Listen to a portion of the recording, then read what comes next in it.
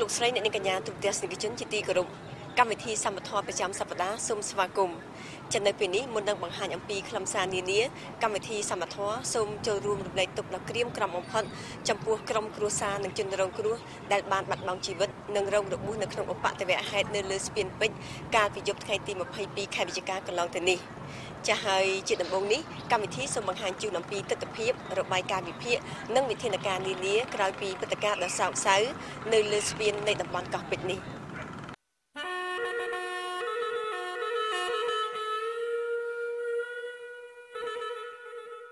កោះពេជ្រឃាតនិងស្ពានមរណៈអ្វីត្បិតតែជាពាក្យមួយឃ្លាដែលមិនពីរោះស្ដាប់ប៉ុន្តែវាคล้ายទៅជាភាសាមួយដែលប្រជាជនខ្មែរមួយចំនួនបានប្រើរួចទៅហើយ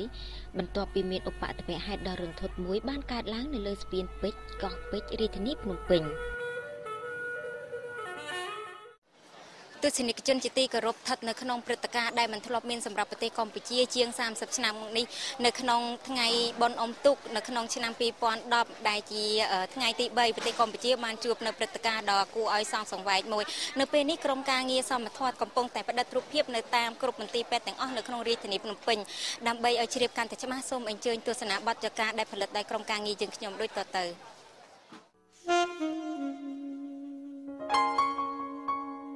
ឧបទ្ទវហេតុរថយន្តគ្នាមួយបានកើតឡើងនៅវេលាម៉ោងប្រមាណជា9យប់នៅលើស្ពានពេជ្រដែលបណ្ដាលឲ្យមានអ្នកស្លាប់និងរងរបួសជាច្រើនរយនាក់យោងតាមសេចក្តីជូនដំណឹងរបស់ក្រសួងសង្គមគិច្ចអតីតយុទ្ធជននិងយុវនីតិសម្បទាលេខ074សអយកាលពីថ្ងៃទី25បានឲ្យដឹងថាចំនួនជនរងគ្រោះដែលបានទទួលមរណភាពសរុបចំនួន347នាក់ប្រុស126នាក់និងស្ត្រី221នាក់ដោយឡែកអ្នករងរបួសចំនួន395នាក់រឿងហេតុដែលនឹកស្មានមិនដល់នេះបានត្រឹមតែធ្វើឲ្យសាក់សីដែលនៅរស់រានមានជីវិតនិយាយតែពាក្យដដែលថាជាហេតុការណ៍ដែលមិនគួរឲ្យជឿលើរបៀបដូចថាដើរជាជួរតោងស្មាគ្នារត់តិចចឹងណារត់ចេញពីកោះពេជ្រវិញហើយមកជួរប្រហែលជា2ម៉ែត្ររត់មកជួរគ្នាច្រើនដែរដល់ពេលហើយស្រីថាបាក់ស្ពានណាប៉ុន្តែហូរហ្នឹងហើយតែដល់ពេលហើយពួកហ្នឹងក៏កិច្ចអត់រួចដែរអ្នកស្រែកហ្នឹងអ្នកមានបានរត់ចេញណាមុនខ្ញុំដើរទៅហ្នឹងវាមាននិស្ស័យដួលគេថាគ្នាអស់កម្លាំងគ្នាហប់នោះដួលឯងថាមានប្រុសហើយបងអីចឹងជួយទៅស្រាប់ដួលគេថាយើងអ្នកក្រោយទាញរុញទៅដួលកលឺម្នាក់ហ្នឹងកចាប់ដើមកគ្នាឡើងគេថាដួលតាមដំណើរហ្មងតែធ្វើ5នាទីឡើងជើងឡើងជាទៀតណែនក្តន់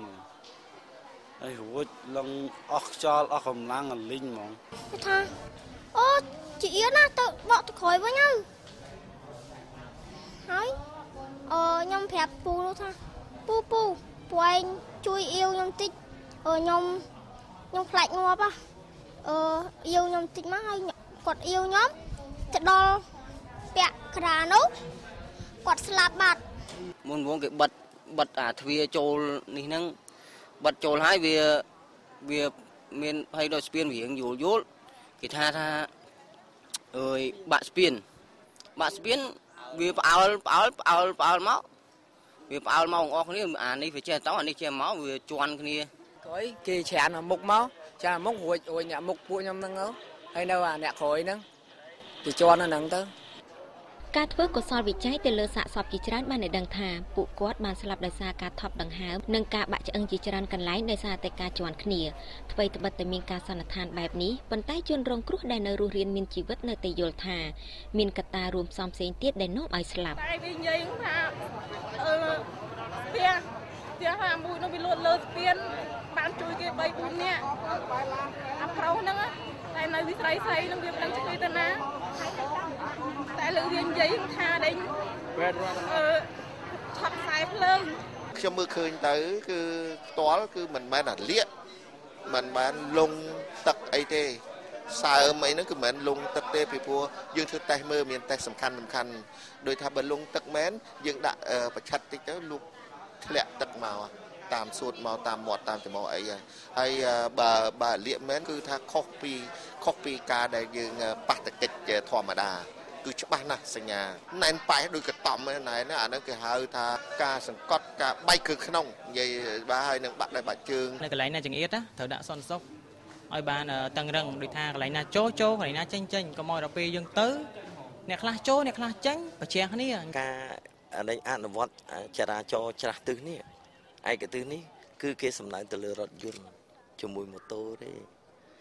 ចំណែកការធ្វើដំណើរថ្មើរជើងប្រជាពលរដ្ឋលោកដើរឆ្លងកាត់ទៅមកពី concert ខាងនោះមកខាងនេះពីនេះទៅនោះ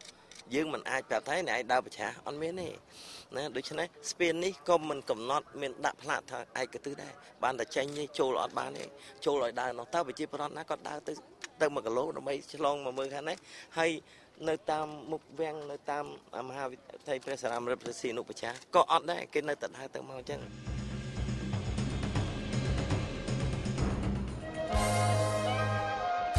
អាយុខ្លីម្លេះអោសំឡាញ់ដាយមិនគួរបងសងខាឡើយអស់អោមិនអើយអាប់អបជួបជុំគ្នាហើយមិនឡើយមិនគប់ហាក់ដូចជាណាត់គ្នាស្លាប់ហើយខ្ញុំទុកចាប់ខ្លាចតាមលេះទេបើសួរថាកំហុសអ្នកណាគឺពិតជាគ្មានចម្លើយ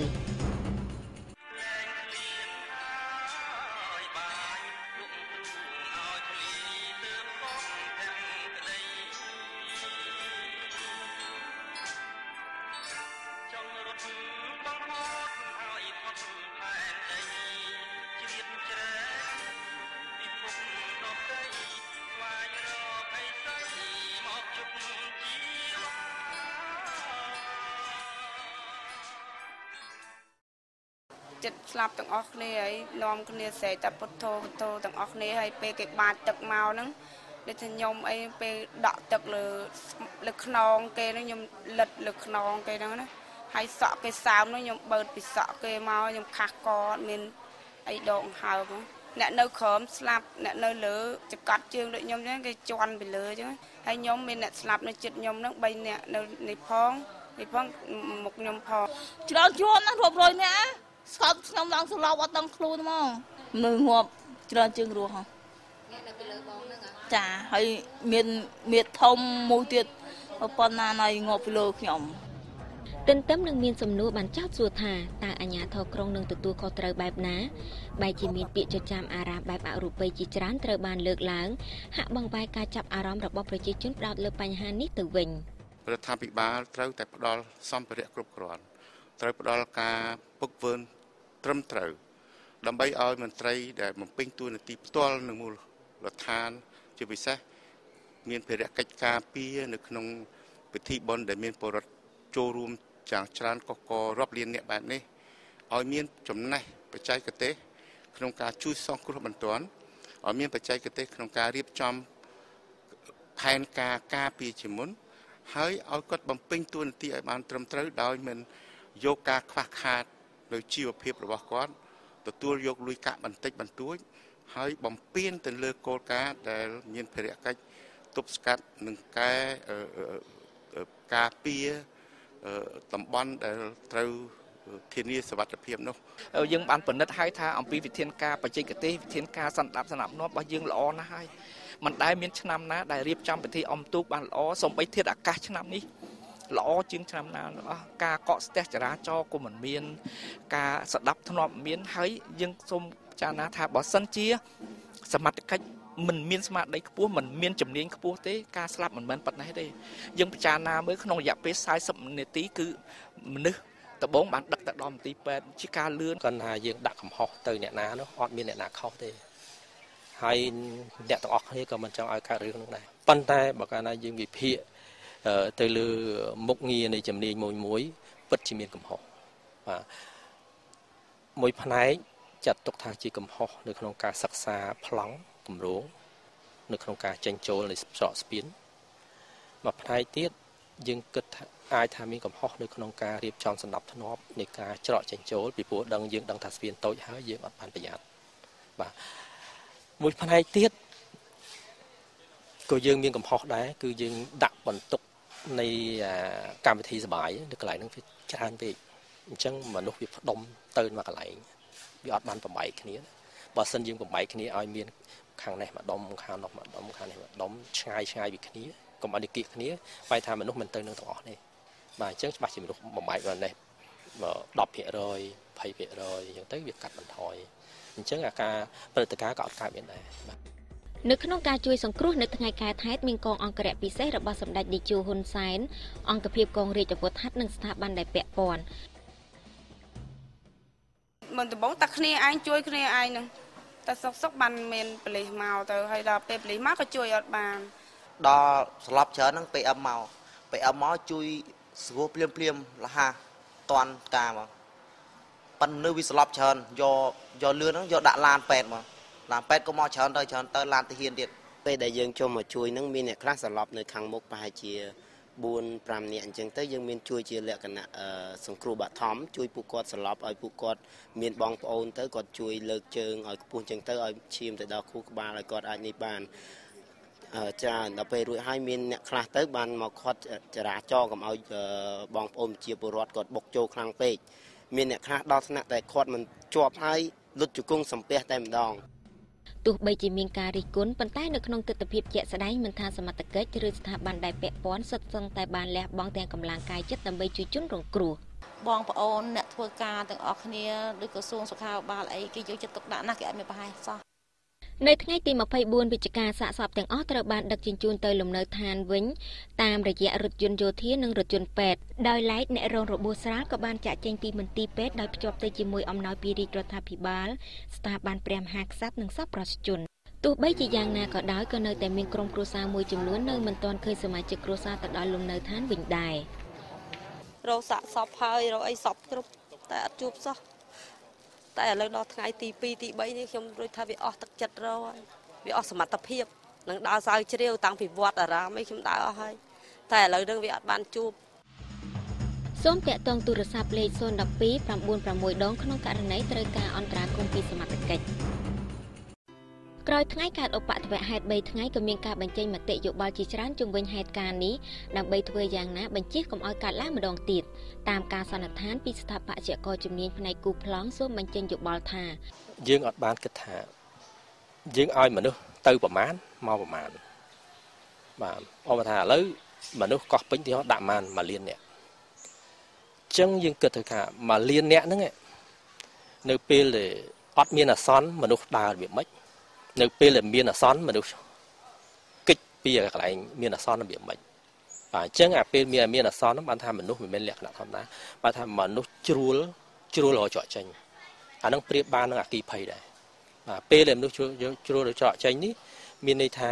បើយើងគិតទៅលក្ខណៈសាងសង់នៃអគារបានថាគេមានមេតូតគេបាទគេមានចដាហ្នឹងគេគិតរបៀបម៉េចអញ្ចឹងច្រកស្ពានក៏គិតដូចគ្នាដែរយើងឃើញប្រមុខរដ្ឋាភិបាលមានការយកចិត្តទុកដាក់ហើយក៏មានការស្រងាក់ចិត្តជាច្រើនដែរបើទោះបីជាយើងមានសំណាងមានអ្នកដឹកនាំដ៏ឆ្លៀសវៃយ៉ាងណាក៏ដោយយើងត្រូវមានកាតព្វកិច្ចពង្រឹងស្ថាប័នជាតិនោះឲ្យមានប្រសិទ្ធភាពព្រោះកាលៈទេសៈដែលកើតមានជាយថាហេតុ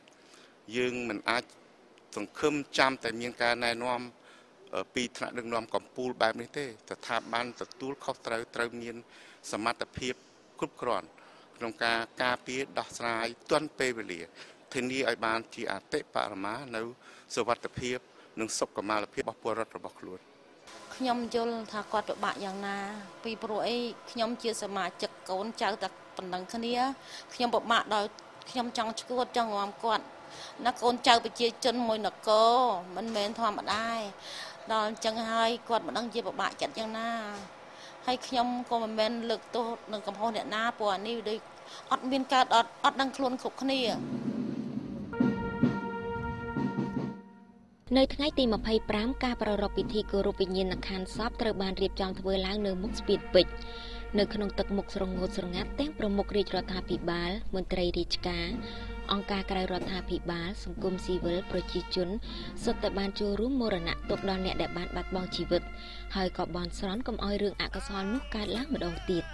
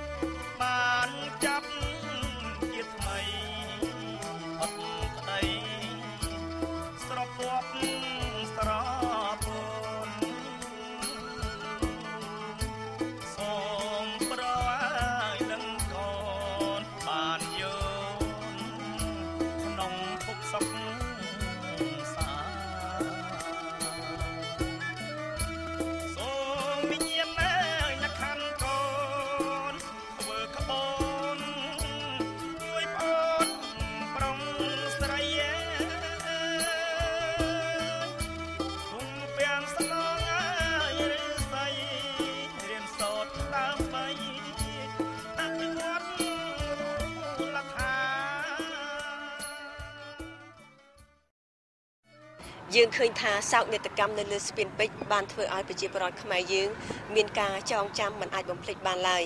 ហើយយើងត្រូវតែលើកកម្ពស់ចងចាំគិតពីសុវត្ថិភាពជាចម្បងបើទោះបីជាស្ថិតនៅក្នុងលក្ខខណ្ឌបែបណាក៏ដោយចាស់តទៅនេះសូមបង្វែរអារម្មណ៍លោកអ្នកស្វែងយល់អំពីការបញ្ចេញមតិយោបល់របស់សាធារណជនតាក់ទងទៅនឹងប្រធានបទធំរបស់យើងវិញម្ដងដែលយើងនិយាយអំពីសិល្បៈគំនូរចង់និយាយសួរបងអូនតើយល់យ៉ាងម៉េចដែររូបនឹងគេចង់បង្ហាញពីអីដែរខ្ញុំមើលអត់យល់ខ្ញុំអត់យល់សោះហ្មងមួយស្តៀងអីដែររូបនឹងស្តៀងក្បាលសេះពូក្បាលសេះណាចាដូចទៅពើអញ្ចឹងអានេះចាមើលទៅថារបៀបសមុទ្រទៅហ្នឹងបើតាមផែនទីបើនេះទៅដូចយើងកោះយើងដីទួលអីនេះណាតែនៅពេលដែលយើងមើលយល់ទៅតែបងចូលចិត្តរូបហ្នឹងអត់ចូលចិត្តប៉ុន្តែមើលអត់យល់ចូលចិត្តដែរមិនដឹងរូបអីមីងគិតថាពិបាកមើលសម្រាប់មីងពិបាកយល់ទេតើមើលយូរដែរមិនយល់តើគិតមួយថ្ងៃគិតមួយថ្ងៃឲ្យគូខ្លួនឯងឲ្យគិតមើលអ៊ំចូលចិត្តរូបដែលមើលភ្លាមឃើញភ្លាមស្អាតភ្លាមឬក៏អ៊ំចូលចិត្តរូបដែលមើលយូរបានយល់ចាចូលចិត្តមើលយូរបានយល់ហ្នឹងមើលភ្លាមយល់ភ្លាមចូលចិត្តមើលអត់យល់អត់ចូលចិត្តអូនយល់ថារូបហ្នឹងជារូបរបស់វិចិត្រករខ្មែរយើងគូឬក៏បរទេសឬក៏អ្នកណាផ្សេងខ្ញុំយល់ថារបស់ខ្មែរយើងពូថាខ្មែរគូចុះព្រោះខ្មែរឥឡូវរៀងជឿនលឿនដែរមួយណារូបដែលមានទេសភាពជាលក្ខណៈវាស្រែគោក្របីផ្ទះសម្បែងមាន់ទាឬក៏រូបប្រាសាទនានាប្រៀបនឹងរូបនេះតើបងចូលចិត្តមួយណាបាទខ្ញុំវិញខ្ញុំចូលចិត្តមានវាលស្រែមានទេសភាពមានដូចប្រាសាទអង្គរវត្តមានប្រាសាទព្រំមេជាប់មានដើមថ្នោតមើលទៅមានគោមានអីមើលទៅស្អាតទេសភាពអញ្ចឹងបើមានរូបប្រាសាទប្រៀបធៀបមួយនឹងរូបទាំងពីរនេះបងអូនទិញយករូបមួយណាទិញយករូបប្រាសាទអង្គរវត្តអ៊ំស្រីមីងស្នាដៃខ្មែរយើងហើយនឹងបរទេសតាមមួយណាល្អជាងខ្មែរយើងហេតុអីទេបើអ៊ំថាខ្មែរយើងល្អចុះខ្មែរយើងមិននិយាយពីខ្មែរយើងមានជំនាញដែរតាខាងគូខាងអីអញ្ចឹងចិត្តសិល្បៈសាលាចិត្តសិល្បៈគេហ៊ានលោកគ្រូបង្រៀនបានល្អដែរសិស្សឥឡូវចេះច្រើនតែរឿងផ្នែកខាងគូខាងអីអញ្ចឹងចានៅក្នុងថ្ងៃនេះកម្មវិធីយើងសូមលើកយកប្រធានបទមួយដែលស្ដីអំពីសិល្បៈគំនូរនៅកម្ពុជាមកជម្រាបជូនដោយយើងបានអញ្ជើញលោកឈឹមសុធីលោកគឺជាវិចិត្រករមកធ្វើជាវាគ្មិននៅក្នុងកម្មវិធីថ្ងៃនេះជម្រាបសួរលោកសុខសប្បាយទេបាទសុខសប្បាយធម្មតាចានេះខ្ញុំសូមជម្រាបថាលោកឈឹមសុធីគឺជាអតីតនិស្សិតនៃសាកលវិទ្យាល័យភូមិន្ទវិចិត្រសិល្បៈហើយលោកបានចាប់ផ្ដើមយកអាជីពជាវិចិត្រករនៅពេលដែលលោកបញ្ចប់ការសិក្សានៅក្នុងឆ្នាំ1995នៅក្នុងការបញ្ចេញយោបល់របស់សាធារណជនអំបញ្ញមិញនេះយើងឃើញថាក្រុមការងារយើងបានលើកផ្ទាំងគំនូរមួយផ្ទាំងឲ្យពួកគាត់នាំគ្នាមើលហើយយើងឃើញថាទាំងអស់គ្នាហាក់ដូចជាវាតម្លៃទៅលើរូបគំនូរនោះខុសៗគ្នាតើហេតុអ្វីទៅបាទគឺថាក្នុងផ្ទាំងគំនូរមួយផ្ទាំងបាទឬក៏ជារូបភាពមួយអញ្ចឹងគឺថាគំនិតដែលមើលទៅក្នុងរូបភាពហ្នឹងចំនួនគ្នាច្រើនគឺមតិនៃការផ្ដោតតម្លៃទៅលើរូបភាពគឺមិនដូចគ្នាទេគឺមានការខុសៗគ្នាទៅតាមទស្សនៈនៃការយល់ឃើញរៀងខ្លួនព្រោះអីគំនូរគឺជាគំនិតមួយអញ្ចឹងគំនិតមួយហ្នឹងគឺថាมันអាចឲ្យអ្នកផ្សេងយល់បានទៅតាមគំនិតរបស់មនុស្សម្នាក់ដែលគេថាគិតឃើញគេបញ្ចេញទៅលើផ្ទាំងស្នាដៃហ្នឹងទេគឺទាមទារឲ្យអ្នកមើលហ្នឹងគឺថាមានអារម្មណ៍គឺថាអារម្មណ៍របស់គេហ្នឹងគឺថាគឺរៀងខ្លួនគឺបញ្ចេញទៅតាមអ្វីដែលគេយល់ណាគំនូរមានលក្ខណៈទូលាយជាសាធារណៈបាទចាសូមថ្លែងអរគុណហើយជាបន្តទៀតនេះសូមអញ្ជើញលោកនឹងទូទស្សនិកជនតាមដានទស្សនបទយកការរបស់យើងដែលតាក់ទងទៅនឹងវិស័យសិល្បៈគំនូរទំនើបចាសូមអញ្ជើញទស្សនា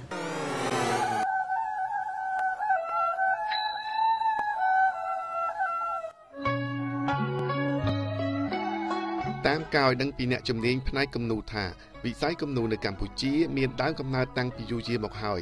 គ្រាន់តែខុសប្លែកត្រង់ថាគំនូរសម័យដើមមិនទាន់មានការវិវត្តនិងមានភាពទំនើបដូចបច្ចុប្បន្នតែប៉ុណ្ណោះ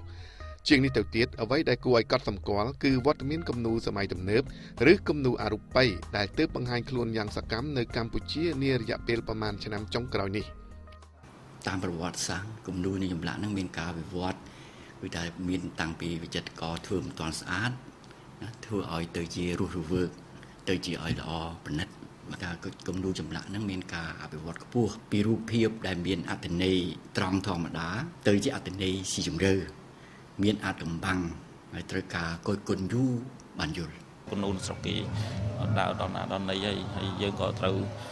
ប៉ុន្តែយើងមិនថាំងយើងរត់នឹងឲ្យតាន់គេទេប៉ុន្តែយើងត្រូវតែធ្វើម៉េចឲ្យក្មេងរបស់យើងនេះសិស្សរបស់យើងនេះឲ្យពួកគាត់នឹងយល់ស្អីទៅដែលហៅថាគំនូរបែបជាលក្ខណៈបែបទំនើបមិនមកគេគូអញ្ចឹងមិនមែនថាយើងចង់គូចេះតែគូទៅទេវាមាន concept វាមាន VA ផងវាបាទតែខ្លះគេគូតែចេះមែនប៉ុន្តែគេនៅក្នុងហ្នឹងបើគេមានអត្ថន័យផងគេនេះផងគេច្បាស់លាស់គំនូរមានច្រើនប្រភេទប៉ុន្តែអ្វីដែលកម្មវិធីយើងលើកយកមកបង្ហាញនៅពេលនេះគឺគំនូរសម័យទំនើបនិងគំនូរបុរាណសម្រាប់គំនូរសម័យទំនើបមកដល់បច្ចុប្បន្ននេះហាក់មិនទាន់មានការពេញនិយមពីសំណាក់ប្រជាជនកម្ពុជានៅឡើយទេហើយវិចិត្រករដែលមានជំនាញខាងផ្នែកនេះក៏មិនសូវមានច្រើនប៉ុន្មានដែរវិចិត្រករល្បីៗផ្នែកគំនូរនេះបានរៀបរាប់ឲ្យដឹងពីលក្ខណៈគំនូរសម័យទំនើបយ៉ាងដូចនេះថាគំនូរទំនើបហ្នឹងគឺសិល្បករមួយប្រើអារម្មណ៍ផ្ទាល់ខ្លួនគំនូរនោះមិនមានក្បួនខ្នាតអីទេគឺទៅតាមការសម័យឬក៏ទៅតាមបរិយាកាសសង្គមហើយនឹងតាមអារម្មណ៍ផ្ទាល់ខ្លួនដែលគូទៅមានសេរីភាពដែលវាទំនើបទៅតាមបទកំណត់កំណត់នីមួយៗក្នុងបច្ចុប្បន្ននេះគឺខ្ញុំបញ្ជាក់ត្រង់ហ្នឹងថានេះហើយដែលជាគំនូរទំនើបហ្នឹងហើយគេចង់និយាយពីទេសភាពប៉ុន្តែគេមិនធ្វើឲ្យពិតទេវាខ្លាចជាគំនូរបុរាណមួយគំនូរស្អីផ្សេងមួយទៀតប៉ុន្តែចិត្តកោគេចង់និយាយពីអារម្មណ៍ផ្ទាល់ខ្លួនមកគេហើយគេចង់ឲ្យអ្នកទស្សនាហ្នឹងបង្រៀនឲ្យអ្នកទស្សនានេះចេះគិតនិងចេះពិចារណាចំណែកអ្នកស្រីខ្ចៅទូចវិចិត្រករវ័យក្មេងផ្នែកគំនូរសម័យបានឲ្យដឹងថា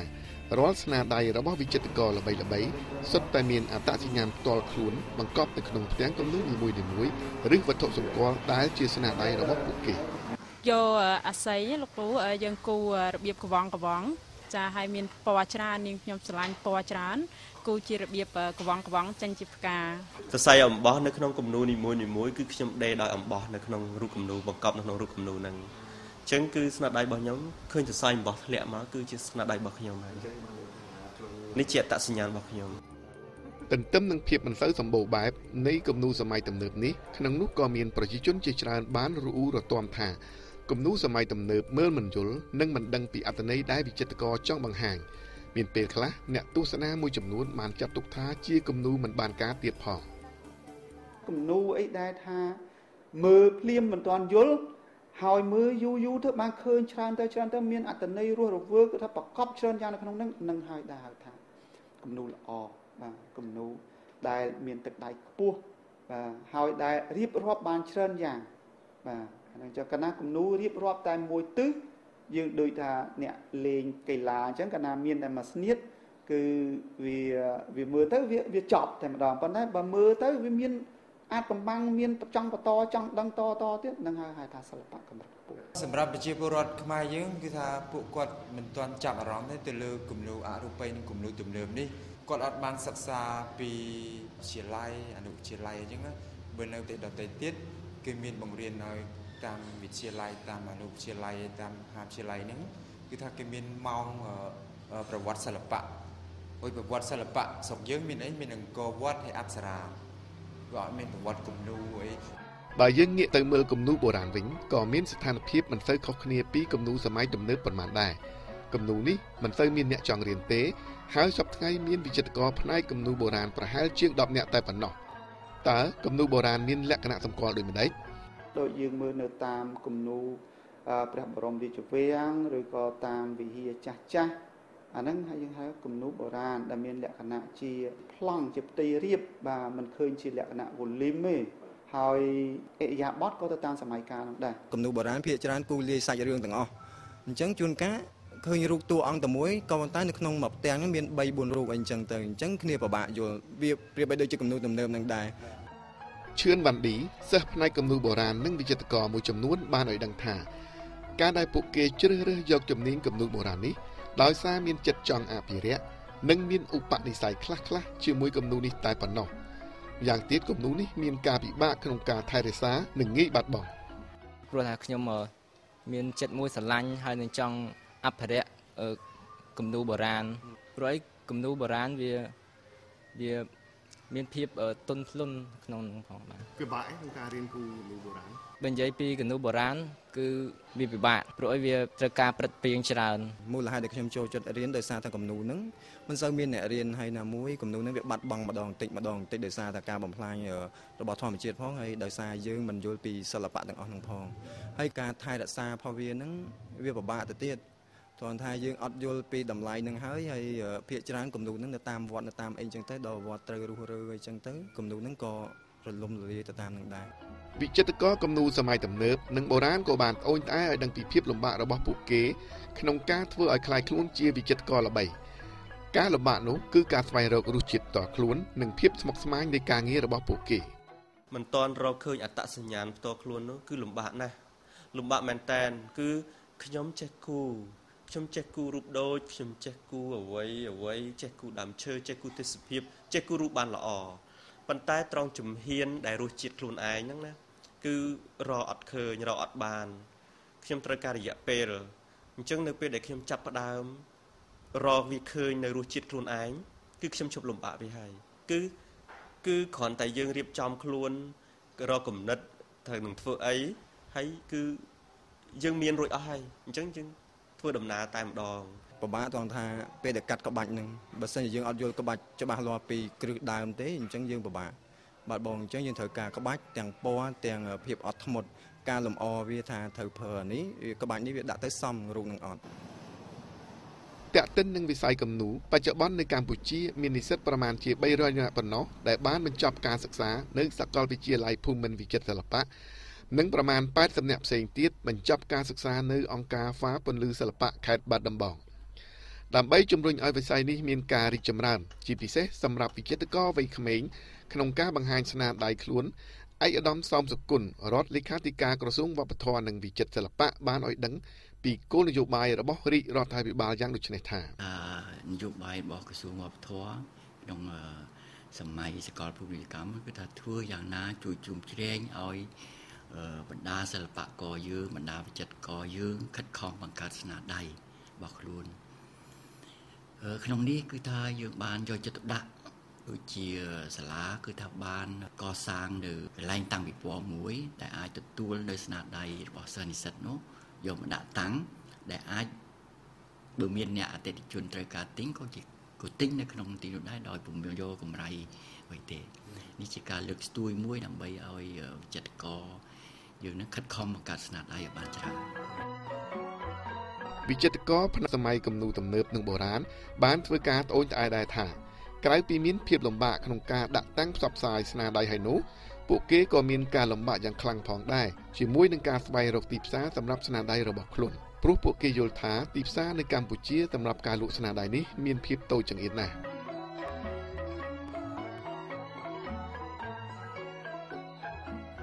លោកនៅក្នុងបទយកការអំបញ្ញមិញនេះបានបង្ហាញឲ្យឃើញថាប្រជាពលរដ្ឋខ្មែរយើងតិចណាស់ដែលចូលចិត្តគំនូរទំនើបនេះតែហេតុអ្វីទៅលោកជាការពិតណាស់ហើយគឺថាប្រជាជនខ្មែរយើងគឺលោកមិនសូវចូលចិត្តមើលគំនូរណាដែលពិបាកយល់ដែលស្មុគស្មាញទេគឺលោកចូលចិត្តមើលអ្វីដែលថាឃើញរូបតែភ្លាមតែម្ដងណាដែលបង្ហាញសាច់រឿងភ្លាមងាយយល់បាទងាយគាត់ថាមើលទៅស្រួលមើលមិនពិបាកព្រោះគាត់ថានិយាយចំទម្លាប់របស់ខ្មែរយើងដែរព្រោះថាពីដើមមកគាត់ធ្លាប់មើល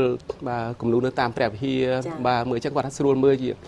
រៀបរាប់អំពីសាច់រឿងថាពុទ្ធប្រវត្តិអីចឹងទៅគាត់មើលឃើញផ្ទាល់តែម្ដងដល់ពេលសម័យគំនូរទំនើបមកដល់អញ្ចឹងទៅគាត់ថាមានការងឿឆ្គាត់មានការភ្ញាក់ផ្អើលដោយសាររូបកាន់តែបាទដូចជាគំនូរនេះស្នាដៃរបស់ខ្ញុំផ្ទាល់បាទគាត់ថាមើលទៅក៏មិនមែនងាយស្រួលក្នុងការមើលទេបាទថាអ្នកសូម្បីតែគូក៏មិនស្រួលគូទៀតព្រោះត្រូវការប្រើបច្ចេកទេសត្រូវការរៀបចំប្លង់យ៉ាងម៉េចឲ្យរូបហ្នឹងវាស៊ីសង្វាក់គ្នាបាទអញ្ចឹងប៉ុន្តែជាទូទៅតើទាំងគំនូរបុរាណទាំងគំនូរសម័យថ្មីនេះតើផ្ដល់អត្ថប្រយោជន៍យ៉ាងដូចម្តេចខ្លះដល់មនុស្សយើងទេបាទគាត់ថាគំនូរជាទូទៅគឺថាផ្ដល់អត្ថប្រយោជន៍ច្រើនមែនទែនទៅដល់សង្គមជាតិក៏ដូចជា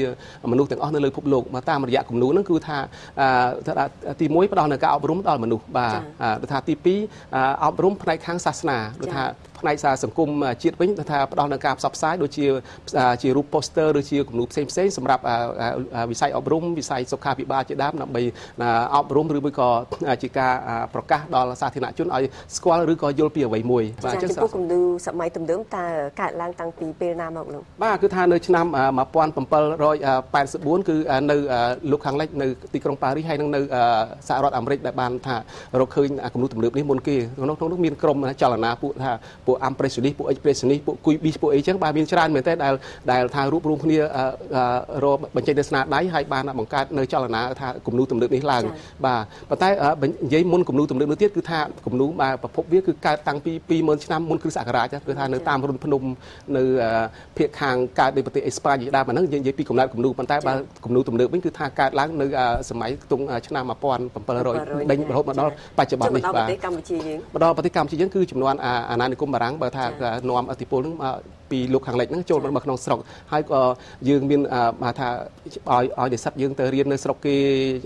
ជាច្រើនយ៉ាងទៅបាននាំឥទ្ធិពលពីលោកខាងលិចហ្នឹងចូលមកដល់ថាប្រទេសយើងធ្វើឲ្យគំនូរទំនើបនៅស្រុកខ្មែរនេះមានការរីកចម្រើនរហូតមកដល់បច្ចុប្បន្ននេះដែរដូច្នេះនៅក្នុងការគូរបស់លោកនឹងវិចិត្រករផ្សេងដែលគូរូបសម័យទំនើបនេះតើបង្កប់នៅសិល្បៈខ្មែរយើងឬមួយក៏ទៅតាមសិល្បៈបរទេសព្រោះថាយើងយកពីបរទេសបាទគឺថាភាគច្រើនគឺថាសិល្បៈករខ្មែរយើងគឺមិនភ្លេចធាតុដើមរបស់ខ្មែរទេបាទទោះបីថាទៅរៀនពីស្រុកគេទទួលបច្ចេកទេសទំនើបពីស្រុកគេមកក៏ដោយក៏តែពេលមកដល់ស្រុកវិញគឺថាយើងប្រើអារម្មណ៍បញ្ចូលទៅអ្វីដែលជារូបភាពអំពីប្រពៃណីទំនើបរបស់ខ្មែរយើងបញ្ចូលទៅក្នុងទាំងគំនូរហ្នឹងដើម្បីបើថាដូចជាការផ្សព្វផ្សាយលើកស្ទួយនៅសិល្បៈវប្បធម៌ខ្មែរប៉ុន្តែគាត់ថាបច្ចេកទេសយើងមិនជិះមិនផុតទេគឺថាគេថាឥទ្ធិពលទៅវិញទៅមកផ្នែកសិល្បៈគឺមានការឆ្លងគ្នាណាគឺថាយើងជារូបនេះតើចំណុចសិល្បៈខ្មែរយើងនៅកន្លែងណាបាទថារូបនេះគឺយើងអានេះលក្ខណៈសិល្បៈខ្មែរគឺថាខ្ញុំគ្រាន់តែបង្កប់នេះរូបនឹងសវណ្ណមច្ឆាប៉ុន្តែវាចូលទៅជាលក្ខណៈទំនើបវិញសវណ្ណមច្ឆាក្នុងនេះគឺលេងសវណ្ណមច្ឆាមានជាគំនូរបុរាណហើយបើទៅជាគំនូរសម័យបន្តថាសវណ្ណមច្ឆាអាចនិយាយថាជាស្ដេចនៃពពួកមច្ឆាបាទនៅក្នុងនេះចំណងជើងខ្ញុំនិយាយអំពីគេថាធនធានធម្មជាតិនៅបាតសមុទ្របាទមានមឹកមានត្រីមានបកងមានសត្វគ្រប់សពគេថាជីវៈចម្រុះនៅក្នុងទឹកបាទអញ្ចឹងចូលនិយាយពីធនធានធម្មជាតិឬមួយក៏ធម្មជាតិនៅក្រោមនៅក្នុងទឹកតែម្ដងណានេះជាប្រកបចូលលក្ខណៈបច្ចេកទេសគំនូររបស់យើងនឹងទោះបីជារូបនឹងមិនបង្ហាញមើលចំច្បាស់ថាជាខ្មែរក៏នៃរបស់សិល្បករនឹងចង់បង្ហាញតើខ្លួនឯងថាមានបញ្ចូលនៅអ្នកគូនឹងខ្មែររួចទៅហើយបាទចិត្តកលខ្មែររួចទៅហើយអ្នកគូមិនមែនបារាំងមកគូហើយថារបស់ខ្មែរទេបាទហើយជាបន្តទៀតនេះសូមជិញទូទស្សនិកជននឹងលោកតាមដានទស្សនាបទយការរបស់យើងជាបន្តទៀតដែលតកតងទៅនឹងទីផ្សារគំនូរនៅកម្ពុជាប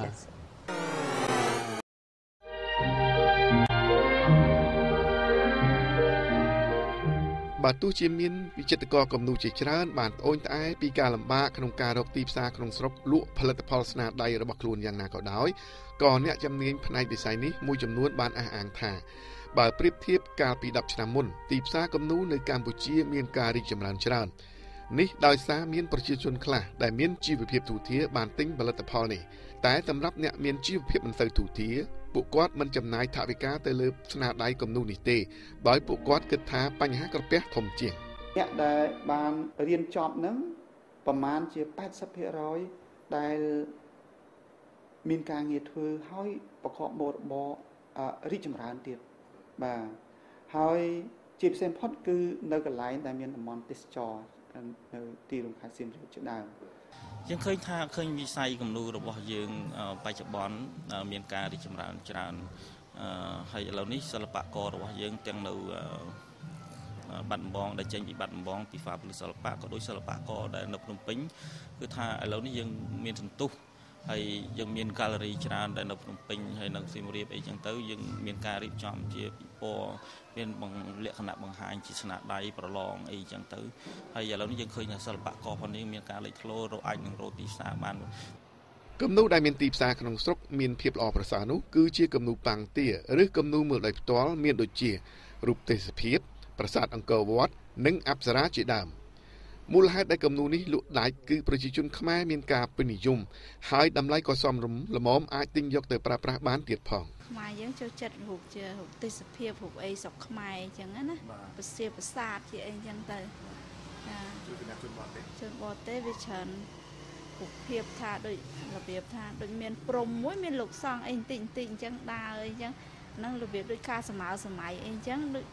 វាចូលចិត្តអញ្ចឹងវិញប៉ុន្តែអត់ចង់បានធំហ្មងទេច្រើនបានទូចដូចរបៀបថាអូទូកក្តោងអីអញ្ចឹងមើលទៅឃើញសិតតែមេឃសិតអីអញ្ចឹងគេចូលចិត្តអញ្ចឹងវិញអាហ្នឹងរបៀបជនជាតិបរទេសចំណែកឯផលិតផលស្នាដៃគំនូរសម័យទំនើបវិញអ្នកវិចិត្រករល្បីៗបានឲ្យដឹងថាប្រជាជនខ្មែរមិនដល់ 1% ផងទេដែលបានមកជាគំនូរនេះទៅប្រើប្រាស់អ្នកជាទាំងនោះភាគច្រើនគឺជាអ្នកមានធនធានស្ដុកស្ដំឬក៏ជាម្ចាស់ហាងបរទេសរកស៊ីធំដែលបានមកជាផលិតផលទាំងនោះយកទៅបម្រើការងាររកស៊ីរបស់ពួកគេចំពោះមូលហេតុដែលពុំសូវមានអតិថិជនខ្មែរអ្នកវិចិត្រករយើងបានឲ្យដឹងថាដោយសារអតិថិជនខ្មែរមិនសូវយល់ពីអត្ថន័យគំនូរនិងដោយសារគំនូរនេះទើបតែមានវត្តមានតែប៉ុណ្ណោះមានការលំបាកដែរទី1ទីផ្សារយើងតូចចង្អៀតមែនតើភ្ញៀវផ្សេងៗគេអត់ស្គាល់ម្ល៉េះហើយយើងត្រូវធ្វើការដូចជាផ្សាយពាណិជ្ជកម្មដូចជាធ្វើ poster ទូចៗសម្រាប់ឲ្យភ្ញៀវអីតាមតំបន់ទេសចរតាមសណ្ឋាគារធំបាទលើកទី1ជនជំនាន់យើងជំនាន់តែគេស្គាល់យើងវារយៈពេលយូរដែរហើយនិយាយទៅភ្ញៀវគាត់ពេញចិត្តទាំងអស់បងភ្ញៀវខ្មែរក៏គាត់ស្រឡាញ់គាត់ចូលមកគឺដឹងថាគាត់ស្ញប់ស្ញែងតាហ្នឹងតើយើងទិញនៅកណាហើយយើងកំងមកពីណាមានថាភ្ញៀវបរទេសមានថាភ្ញៀវខ្មែរដឹងគាត់មកចូលមកគាត់ពេញចិត្តហើយគាត់តែងតែសួររោគថាអ្នកណាអ្នកចេញម៉ូតឲ្យហើយហេតុអ្វីបានរោគឃើញនឹងខ្ញុំប្រាប់ថាហ្នឹងគឺជាការធ្វើផ្ទាល់ដៃរបស់ខ្មែរយើងសតទោះបីទីផ្សារក្នុងស្រុកមានភាពតូចចង្អៀតសម្រាប់ផលិតផលស្នាដៃគំនូរសម័យទំនើបក្តីតែវិចិត្រករវិស័យនេះអះអាងថាសម្រាប់ទីផ្សារនៅបរទេសស្នាដៃរបស់ពួកគាត់មានគេទទួលស្គាល់ច្រើនហើយហ៊ានទិញដោយតម្លៃខ្ពស់ទៀតផងមានផ្ទាំងគំនូរខ្លះមានតម្លៃរហូតដល់ជិត$20,000ឯណោះផលិតផលស្នាដៃទាំងនោះច្រើនលក់ដាច់នៅប្រទេសបារាំងអង់គ្លេសអាមេរិកហុងកុងជាដើមឡាក់នៅពេលដែលខ្ញុំបានដាក់បង្ហាញស្នាដៃនៅលើឆាកអន្តរជាតិនោះអ្វីដែលគេទទួលបានសិតតែជាអ្នកប្រាជ្ញខាងសិល្បៈធំៗនោះមិនខុសពីអារម្មណ៍ខ្ញុំដែរឃើញថាខ្ញុំវិតម្លៃស្នាដៃផ្ទាល់ខ្លួននិងអារម្មណ៍របស់គេគឺប្រហាក់ប្រហែលគ្នាសិល្បករមួយគេមានលក់គំនូរថ្លៃបន្តិចមែនក៏ប៉ុន្តែទៅតាមការច្នៃប្រឌិតនិងមានគំនិតនិងសំខាន់ដល់សង្គមចាសូមហើយនឹងប្រជាពលរដ្ឋថាសូមជួយគាំទ្រផងតែខ្ញុំសង្ឃឹមថាខ្ញុំនឹងព្យាយាមរកវិធីយ៉ាងណាដើម្បីឲ្យប្រជាពលរដ្ឋស្វែងយល់អំពីសិល្បៈនិងការច្រើនមូលហេតុដែលស្នាដៃគំនូរសម័យទំនើបមានទីផ្សារប្រសើរនៅឯបរទេសត្រូវបានវិចិត្រករល្បីៗអះអាងថា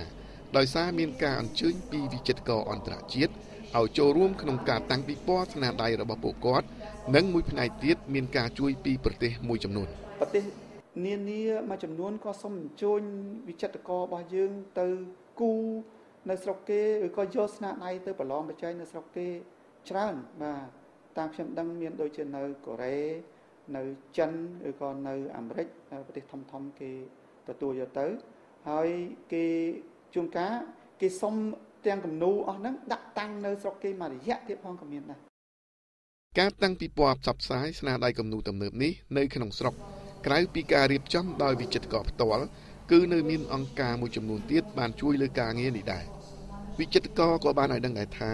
ភាគីខាងរាជរដ្ឋាភិបាលវិញហាក់មិនទាន់មានការជួយជំរុញដល់វិស័យនេះឲ្យបានខ្លាំងក្លានៅឡើយទេ trying to do residencies asking international artists យើងព្យាយាមផ្ដល់កន្លែងស្នាក់នៅនិងសូមឲ្យវិចិត្រករអន្តរជាតិមកប្រទេសកម្ពុជាដើម្បីធ្វើការជាមួយវិចិត្រករខ្មែរវ័យក្មេងឬក៏វិចិត្រករខ្មែរចាស់ចាស់ការគាំទ្ររបស់យើងគឺផ្ដោតទៅលើសិក្ខាសាលាការផ្ដល់កន្លែងស្នាក់នៅនិងការតាំងពិព័រណ៍ដើម្បីផ្លាស់ប្ដូរបទពិសោធន៍គ្នាទៅវិញទៅមក exchange we can really come together and find new ways maybe of thinking of doing art ក្រសួងវប្បធម៌ខិតខំយកទៅដាក់បង្កើតបានច្បាប់សិទ្ធិអ្នកនិពន្ធនិងសិទ្ធិបព្វផែលដូច្នេះអ្វីដែលជាស្នាដៃគឺសិទ្ធិនៅក្រោមការពាររបស់ច្បាប់ទាំងអស់តោះតែលក្ខណៈដែលថាយើងអនុវត្តបានកម្រិតណាគឺថាយើងទទួលស្គាល់ថាក្នុងលក្ខណៈនេះយើងអនុវត្តច្បាប់នោះនៅមានកម្រិតបាទអ្នកវិចិត្រករខ្មែរភាគច្រើនយល់ឃើញថាបើវិស័យគំនូរកម្ពុជាមានការរីកចម្រើននោះជាមធ្យោបាយសំខាន់មួយក្នុងការធ្វើឲ្យអ្នកទេសចរកាន់តែមានរបស់របរច្រើនទៀតសម្រាប់ទស្សនាព្រោះថាអ្នកទេសចរបរទេសមានការយល់ដឹងច្រើនពីគំនូរនិងចូលចិត្តទិញទៀតផងជាពិសេសគំនូរសម័យទំនើបហើយពួកគេនឹងចំណាយពេលកាន់តែយូរក្នុងការស្នាក់នៅក្នុងប្រទេសកម្ពុជាជាងនេះទៅទៀតយុវវ័យកម្ពុជាក៏មានការនិយមចូលចិត្តវិស័យគំនូរនេះដែរហ ហេតុនេះអ្នកវិចិត្រករសំណូមពរសូមឲ្យរាជរដ្ឋាភិបាលជួយជំរុញវិស័យគំនូរនេះឲ្យមានភាពកាន់តែល្អប្រសើរឡើង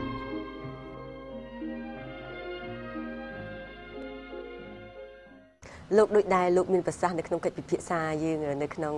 លើកទី1លោកមានប្រសាសន៍ថាប្រជាពលរដ្ឋខ្មែរយើងនឹងមិនសូវជាចូលចិត្តតាំងផ្ទាំងគំនូរប៉ុន្មានទេនៅផ្ទះចូលចិត្តតែតាំងរូបថតតើអិរិយាបថនេះអាចជាផ្នែកមួយធ្វើឲ្យទីផ្សារគំនូររបស់យើងមានភាពតូចចង្អៀតដែរឬទេបាទគឺជាការពិតណាស់គឺថាបើប្រជាជនខ្មែរយើងគឺថានិយមតែតាំងតែរូបថតឬរូបជារូបกระดาษអីផ្សេងបាទនៅតាមផ្ទះអញ្ចឹងគឺថាធ្វើឲ្យទីផ្សារគំនូរយើងក៏ធ្លាក់ចុះដែរព្រោះអីវិចិត្រករខ្មែរយើងគឺទីពឹងទៅលើប្រជាជនខ្មែរយើងដែលជាអ្នកជួយថាគ្រប់គ្រងនៅវិស័យសិល្បៈហ្នឹងបាទគឺថាដូចជាការជួយជាវជាដើមថាបើយើងគឺថាបើប្រជាជនយើងដែលភាគច្រើនបាទរាប់លានអ្នកនៅក្នុងស្រុកយើងបាទថាមិនគិតស្រឡាញ់មិនគិតជួយជាវតាំងតែរូបថតនោះទេគឺថាសិល្បករលោកថាគឺលោកមានគឺថាជីវភាពហ្នឹងគឺថាលោកបាទពិបាកនឹងថាបន្តស្នាដៃទៅទៀតហ្នឹងគឺថាការគ្រប់គ្រងវាតិចបាទឬក៏អាចប្រជាពលរដ្ឋយើងស្រឡាញ់ដែរក៏ប៉ុន្តែដោយសារតែគំនូរមានតម្លៃថ្លៃហើយជីវភាពនៅមានកម្រិតបាទគឺថាវាមានកត្តាដែលយើងត្រូវពិភាក្សាគឺមានច្រើនដែលតាក់ទងហេតុអីបានប្រជាជនយើងចូលចិត្តតាំងតែរូបថតបាទរូបថតយើងគិតថាគាត់ឃើញគាត់គិតថាហ្នឹងជាអនុស្សាវរីយ៍របស់គាត់បាទអាហ្នឹងទី1ណាគាត់អាចតាំងបង្ហាញពីឃើញថាក្រុមគ្រួសាររបស់គាត់ដែលមានអនុស្សាវរីយ៍ជាប់រហូតជាងគាត់ឃើញឲ្យឃើញមុខឲ្យឃើញមាត់ទី2ទោះបីគាត់មានជាងតនេក៏ដោយគាត់ថាអារម្មណ៍របស់គាត់អត់ទាន់មានការថាស្រឡាញ់រូបបាទណាទី3បើថាគាត់ស្រឡាញ់រូបហើយតែកង្វះខាតថវិកាគាត់គិតរឿងថាបញ្ហាកាពះជាធំសិនបាទគាត់ថានៅថ្ងៃណាមួយគាត់នឹងទិញរូបអញ្ចឹងបានថាវាលក្ខណៈនេះគឺថាស៊ីសងទៅលើចំណង់ចំណូលចិត្តចាយើងសង្កេតឃើញថានៅលើទីផ្សាររបស់យើងសប្តាហ៍មានគំនូរភាគច្រើនដែរតែមើលទៅហាក់ដូចជាស្តៀងគ្នាតែអានឹងវាអាចពាក់ព័ន្ធទៅនឹងបញ្ហាកម្មសិទ្ធិបញ្ញាដែរទេបាទចេះបញ្ហាដែលរូបស្តៀងគ្នានៅតាមវិចិត្រសាលលក់រូបហ្នឹងគឺបណ្ដាលមកពីថាសិល្បករយើងមិនចូលចិត្តបាទថាភាគតិចបាទមិនចូលចិត្តបង្កើតគំនិតខ្លួនឯងចិត្តថាចម្លងអ្វីដែលថាធ្វើអ្វីដែលតាមគ្នាអ្វីដែលលក់ដាច់គឺលក់ដាច់គឺឃើញគេលក់ដាច់ធ្វើតាមបាទថាឥឡូវអង្គរវត្តលក់ដាច់អញ្ចឹងម្នាក់សម្រាប់គូថាអង្គរវត្តបាទថាស្រីក្រៀតក្អមលក់ដាច់អញ្ចឹងគេកំងម្ដង10 20ផ្ទាំងទៅដើម្បីថាបន្តភ្ញៀវផ្សេងមកទៀតភ្ញៀវរកតាណាធ្វើអាហ្នឹងអញ្ចឹងដល់ពេលអញ្ចឹងរូបនៅក្នុងទីផ្សារវាអត់មានលក្ខណៈប្លែកជាលក្ខណៈគេថា create គេថាបង្កើតចឹងតែរូបថា copy ចម្លងតគ្នាធ្វើឲ្យសិល្បៈយើងនឹងវាអត់មានការលូតលាស់បាទហើយទី2ធ្វើឲ្យភ្ញៀវមានការត្អូញត្អែដែរថាទៅណាឃើញតែហ្នឹងបាទហើយអញ្ចឹងរបស់ដែលដូចគ្នាហ្នឹងធ្វើឲ្យមនុស្សអ្នកលក់ដេញថ្លៃគ្នាបាទដូចថាលក់កន្លែងនោះ5រៀលកន្លែងថារូបអញ្ចឹងដែរគឺលក់នោះ5រៀលអញ្ចឹងលក់4រៀលអញ្ចឹងធ្វើឲ្យទីផ្សារសិល្បៈវាធ្លាក់កោតែម្ដងចាអ្វីដែលទៀមទាថាឲ្យសិល្បករភាគច្រើនយើងហ្នឹងថាបង្កើតកំណត់ឲ្យបានច្រើនណាតកតងទៅនឹងការដេញថ្លៃវិញគឺយើងសង្កេតឃើញច្រើនទៅនៅអឺរ៉ុបគេដាក់ផ្ទាំងគំនូរដេញថ្លៃមានតម្លៃរហូតដល់ទៅរាប់លានដុល្លារនោះចាតើគំនូរដែលយកទៅដាក់ដេញថ្លៃតើគេឲ្យតម្លៃទៅលើចំណុចណាខ្លះទើបយកទៅដាក់ដេញថ្លៃបាទយើងសង្កេតឃើញថានៅលើពិភពលោកពិសេសនៅបច្ចឹមប្រទេសក៏ដោយបាទនៅប្រទេសជឿនលឿនមួយចំនួនគឺភាគច្រើនគេឲ្យតម្លៃទៅលើគំនូរបាទគំនូររបស់សិល្បករដែលល្បីហើយសិល្បករនោះអាចបាត់បង់ជីវិតបាទអាចគាត់ស្លាប់ទៅបាត់ហើយណាហើយគំនូររបស់គាត់គឺមានលក្ខណៈ original បើថាមានតែមួយគត់ស្នាដៃហ្នឹងបាទទាំងបច្ចេកទេសនៃការគូទាំងរយៈពេលនៃការគូមានរយៈកាលយូរបើថារាប់រយឆ្នាំមកហើយអញ្ចឹងហើយបាទយុគកាលយូរអង្វែងអញ្ចឹងគេរកស្នាដៃនឹងឃើញហើយគេយកមកដាក់ដេញថ្លៃបើតាមយោបល់របស់លោកថាយើងទាំងអស់គ្នាគួរតែធ្វើយ៉ាងដូចដើម្បីជួយជំរុញដល់វិចិត្រករក្មេងៗចំនួនក្រោយហ្នឹងដើម្បីឲ្យពួកគេមានឈ្មោះបោះសម្លេងនៅលើឆាកអន្តរជាតិបាទទី1គឺយើងមានសាកលវិទ្យាល័យភូមិន្ទវិចិត្រសិល្បៈបាទដែលនឹងមហាវិទ្យាល័យសិល្បៈសរុបបាទជាអ្នកបណ្ដុះបណ្ដាលគឺថាបងប្អូនយុវជនជំនាន់ក្រោយគឺបានចូលរៀនច្រើនហើយខ្ញុំឃើញថាទឹកដៃរបស់បងប្អូនជំនាន់ក្រោយគឺថាឃើញល្អច្រើនហើយមានអង្គការសមាគមមួយចំនួនក៏បានជួយបង្ហាត់បង្រៀនក្មេងៗជំនាន់ក្រោយឲ្យចេះគូចេះឆ្លាក់ក៏ច្រើនដូចជាថាអង្គការពលិហ្វានៅបាត់ដំបងហើយនឹងអង្គការមិត្តសម្លាញ់ណាលើកមុនយើងមាននៅមានមួយចាំដូចមួយគឺនៅរេយមអាចជួយបដូរផ្ដាសិស្សដែរបើថាបច្ចុប្បន្ននេះគឺថាមានច្រើនមែនទែនគឺថាបងប្អូនជំនាន់ក្រោយគឺថាបានរីកដុះដាលដូចផ្សិតអញ្ចឹងសំណូមពរមានតែមួយទេគឺថាឲ្យបងប្អូនខិតខំគូឲ្យបានល្អបង្កើតគំនិតខ្លួនឯងឲ្យបានច្រើនបាទស្រាវជ្រាវឯកសារពីសិល្បករល្បីៗហ្នឹងគឺថា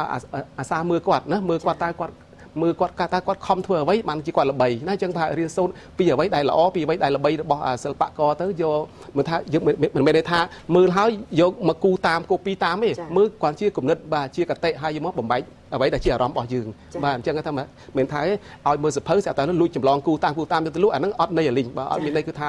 មើលអ្វីដែលជាថាកុងសឹបបាទទស្សនៈរបស់វិចិត្រករល្បីៗហ្នឹងហើយយកមកគេថាអាប់ដេតមកធ្វើឲ្យខ្លួនឯងរីកចម្រើនបាទហ្នឹងហើយសូមថ្លែងអំណរគុណចំពោះការបកស្រាយរបស់លោកចា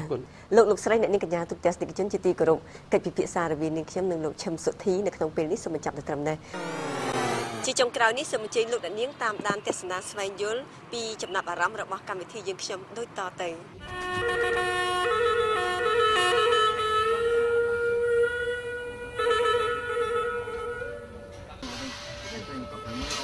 ចង់ថារឿងយ៉ាងឲ្យបានដឹងរឿងកើតប៉ុណ្ណឹងកុំរៀងចោលកុំឲ្យអាម៉ាស់ជប់មើលស្រាលស្លាប់មនុស្សរងគៀលអាប់អោនជាតិចង់សួររឿងយ៉ាងព្រោះចង់ដឹងហេតុអ្វីក៏រឿងនឹងវាកើតបំផ្លាញជីវិតព្រោះមាយាទឬរឿងវាកើតព្រោះប្រហែលសក្បាយថ្ងៃបុណ្យคล้ายជាទុក្ខប្រទេសមាត់មុខត្រូវលំលិចស្ពាននេះថ្ងៃនេះមិនត្រូវភ្លេចស្ពានពេជ្រខ្លាចជាស្ពានពេជ្រគាធ